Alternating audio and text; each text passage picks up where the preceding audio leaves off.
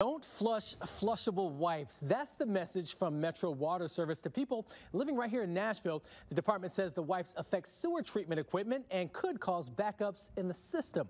News 4's Tosin Fakile talked to the department and explains why those flushable wipes are a no-no. Water tells me the wipes just don't break down like toilet paper. We're going to show it to you like they explained it to us with the shake test. We put toilet paper in one bottle and wipes in another. We shake both bottles, and here's the difference. Just because it flushes doesn't mean that it's necessarily flushable, doesn't mean that it biodegrades like toilet paper and other things do in a sewer system.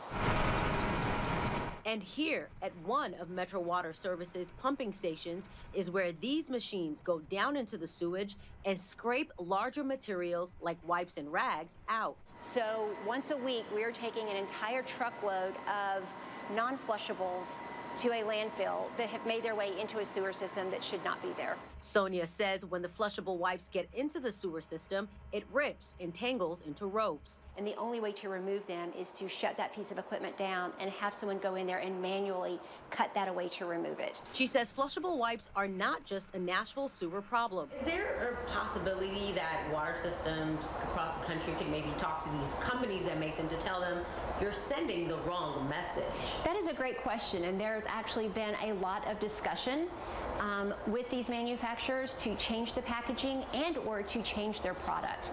And it isn't just wipes that the department says is problematic for Nashville sewers. Bumpers, fronts of cars, we have found bowling balls, and you think, how can that make it through the systems? So their message to everyone is simple. The only thing that should go into a toilet is toilet paper. Anything like paper towels and wipes, Q-tips, other paper products should go into a trash can. For News 4 Nashville, I'm Tosin Fakile.